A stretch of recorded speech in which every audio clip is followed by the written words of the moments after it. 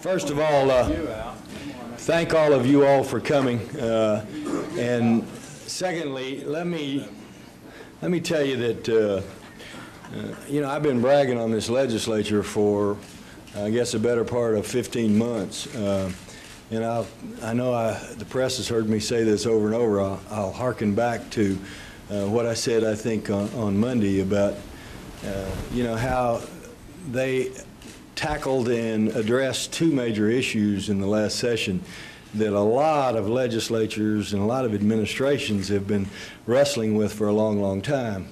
First of all, they complied not merely with the letter of the law, but with the spirit of the law, and not merely with an adequate education, but striving for an excellent education by getting us the kind of school finance program that got us out of court, got approval from the Supreme Court, and really did do what should have been done and what a lot of people had given lip service to for a long time, and that's making education the #1 priority of state government.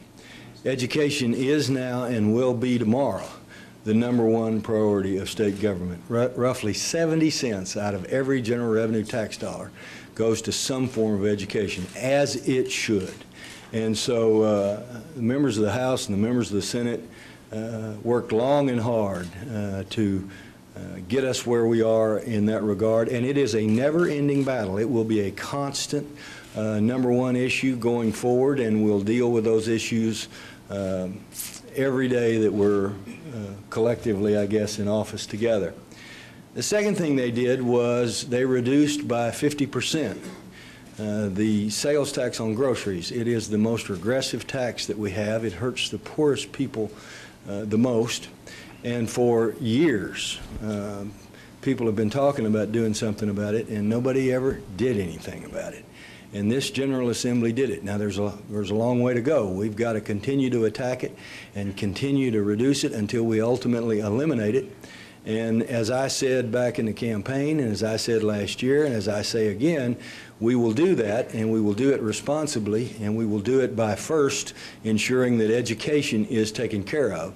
And once those essential obligations of state government, chief of which is education, are addressed, our first priority in tax cuts and our next priority after education will be to continue to attack the grocery tax. And now they've done a third thing. They've raised a severance tax on natural gas that some people have been talking about for 50 some odd years. I was here in 1983 in the special session in November of '83 when Governor Clinton tried to raise it, and it didn't get very far. I voted for it in 1983, but for years people have talked about the fact that we had one of the lowest, if not the lowest, natural gas severance taxes in the nation. And so, again, they have addressed that, and they've addressed it in a way. The one area that we had not addressed when we were in the regular session, the one area we didn't really have a specific additional program to address was highways. And highways are such an essential part of economic development. Obviously, it's important for safety and for travel and for people to be able to get back and forth to work, but it's also essential for economic development. And so they have now tackled that problem. So I can't say enough about the members of the General Assembly. They don't get a lot of credit most of the time.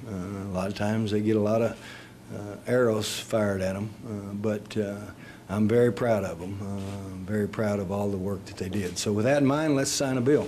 Yes, sir.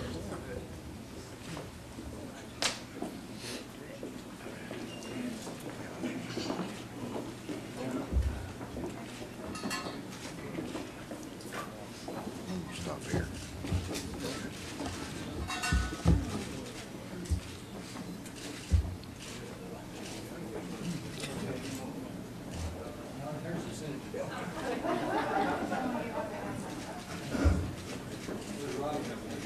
Robbie's right back here, Governor. Robbie.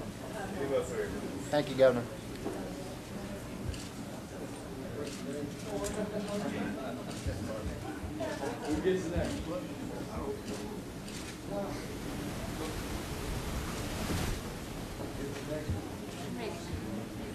No. He don't have enough out unless they're bringing snow out.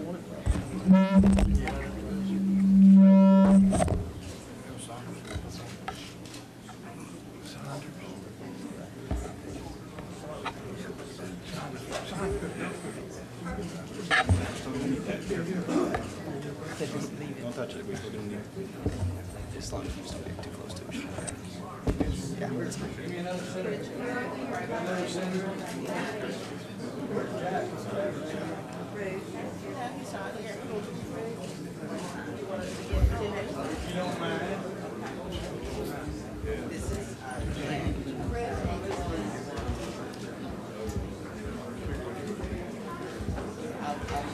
Thank you. I was looking for your jacket. I thought I saw him out in front.